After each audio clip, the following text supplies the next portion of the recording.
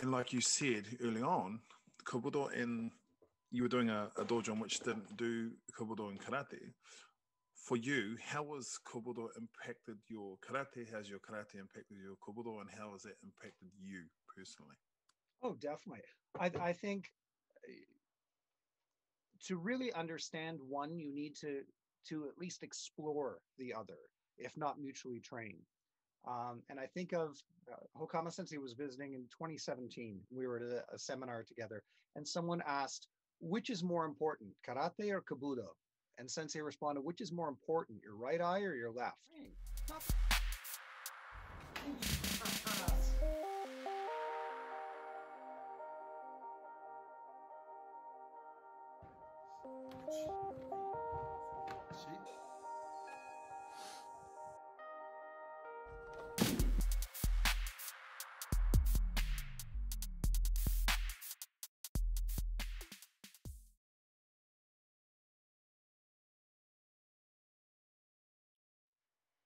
And I thought that's a brilliant metaphor for it. And I find it, It is a brilliant. I find it so challenging because I'll be working, I'll be working on something in open hand, and all of a sudden I'll get a flash of, oh yeah, it's just like in. And the other thing that I find kind of interesting as well, and if we look, there's a bit of a spectrum when it comes to stances, for example. So I trained a little bit of Katori Shintoru sword years ago.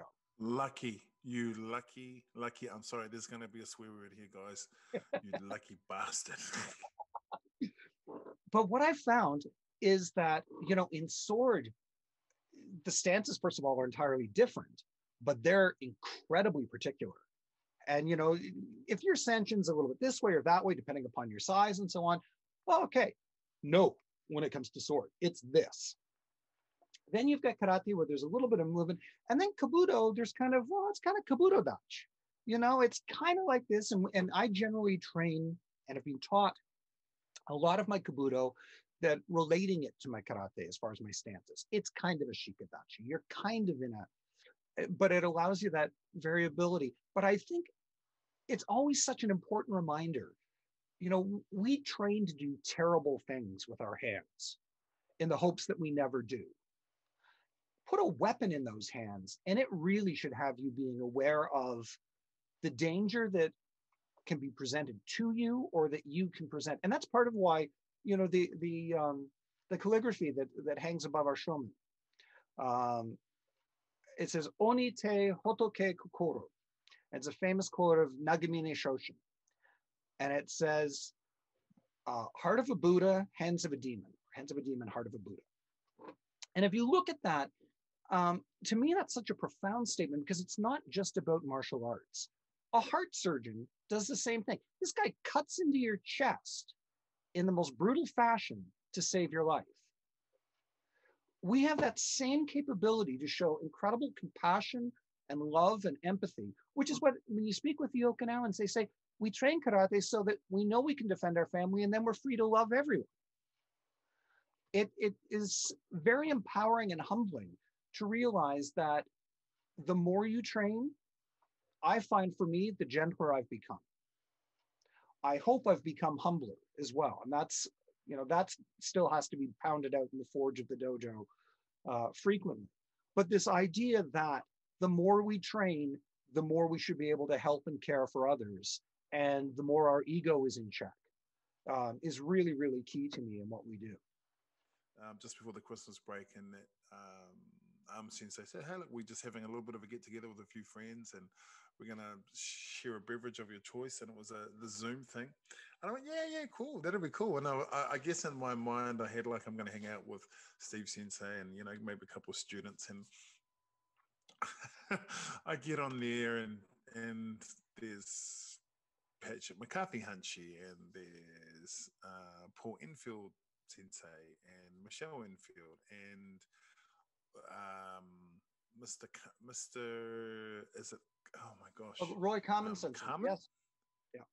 Roy Carmen Sensei, and all these people who, and I remember, I remember just thinking, I think I've pushed the wrong button, and I've ended up in a meeting of the Karate Avengers squad. What is it about your upbringing? What is it about your culture being from Canada? And we can do all the funny things and talk about how when I've been in Canada, I found the people of Canada to be very much like the people of New Zealand. What is it about the Canadian culture and your upbringing that you think you're able to, we talk about Okinawan culture. What is it about your culture that allows you to create these friendships, these relationships, and that resonates with so many of these senior sensei? I think, Canada is a very large geographic country, but a very small country in the grand scheme of things. We have a neighbor to the south of us who's more than 10 times our size, yet on a smaller landmass. So I think there's that realization that we're a small part of something much bigger, which I think is always good to think you're the small part of something much bigger than we're the biggest part of something. I think as well, though, one of the things, I was raised, my background is English-Irish, but it was very kind of stoic, stiff upper lip, British side of it. But what I really loved and embraced early on in karate, and you and I joked about it, is someone once said to me that karate is emotion in motion. And there are certain kata that to me are very personal, very emotional.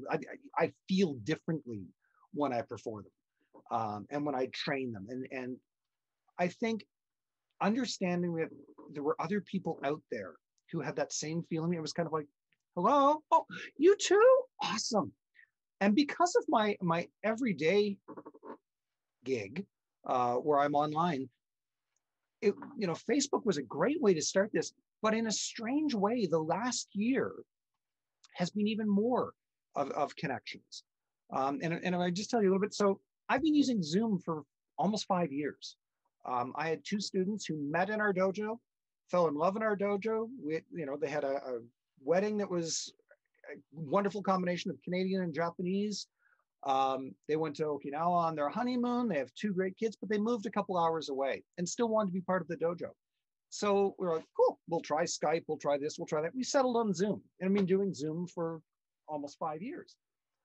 When things got very bad here in North America, sort of early last March, and dojos were wondering, what the heck are we going to do? We literally went, okay, guys, today's Monday, Wednesday we're online, everybody. And that was it. The dojo was preset. And I've been very fortunate to be able to help and been asked to help a number of dojos, probably in excess of 70 to 100 dojos around the world. I've helped get online. I helped Armes Sensei get online and start teaching, which was amazing. He still doesn't have a cell phone or an email account, but he now teaches online. But I think it's helped us realize that as big as the world is, it's actually quite small. And to build the community and to have relationships like you and I have, where literally, I was painting the other day and suddenly, FaceTime's ringing.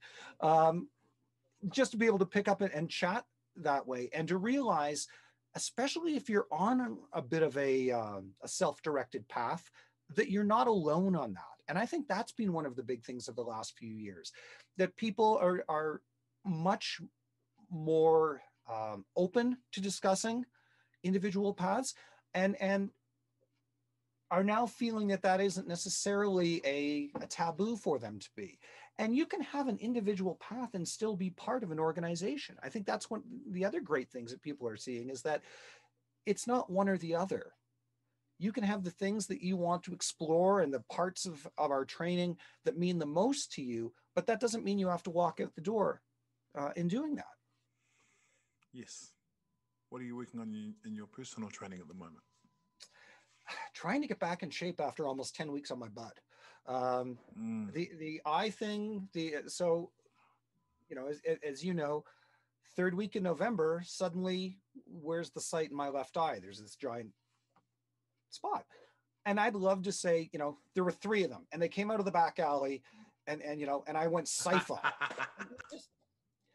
No, literally, like I was out driving and suddenly the eye wasn't working. So, detached retinal surgery, you have to be upright and basically motionless for almost 3 weeks. while things settle. And then 6 weeks, the surgeon's like, you're not doing anything till the new year. And then starting to get back. And for me, I found it, again, it came back to my practice. I had to convince myself that I was not doing nothing. I was actively healing. And once I was able to frame it, that this was part of what was going to get me back training again. And, you know, I still haven't been hitting the makiwara. Sanding a floor this last week was probably the most impact I've had on doing things. But being able to, okay, train the kata in your mind, go through, analyze, spend time going back and studying what you're doing, study more history once I was able to start reading again, being able to do those things and get back to it. I've started to get back to my Kobudo. I absolutely love Kobudo. I love Goju, but Kobudo, there's something about it. And even my son Liam, who's 12, given the choice, he's like, weapons, Dad. Go, you know, let's do Tonfa, let's do whatever. He's become quite good with a bow over the last little while. And bow and Eiku are kind of my thing. Sai, I have a bit of a love-hate relationship with, but getting back in training. We had a class last night and we spent time working a number of things, but you know, my favorite kata is Seiyunchin. It's a interesting, an interesting choice, a very interesting choice. I'm prepared to be swayed on this. Okay, so I call it a big sweaty guy kata, BSG. So, you know, I'm a reasonable sized guy, but you're never going to have to worry about being kicked in the head by me unless I'm coming down a step ladder. Okay, I don't kick high. I will kick waist height. I have a, you know, it's kind of like Smoking Joe Frazier. I'm not Ali. I'm coming forward and it's a reverse punch, you know, and a front thrust kick for the most part, if I'm fighting. But getting back, but working Seiyuchin and playing with it and crafting and, okay, I've had 8 or 10 weeks of playing around with, what about this as an application? How about this variation? And, oh, how about if he's coming the other side? And now getting to actually stop having it be mental exercise and get back to being physically exploring it again.